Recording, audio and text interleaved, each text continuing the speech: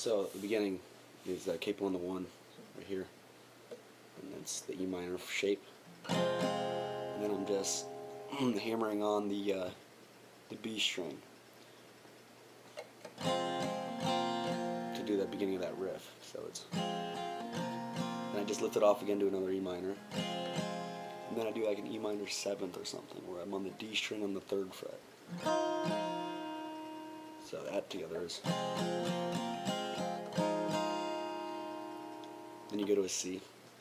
You just lift up right there in the last stroke. And a G. Just hold the G to a D. You can do that too. You can lift off right there.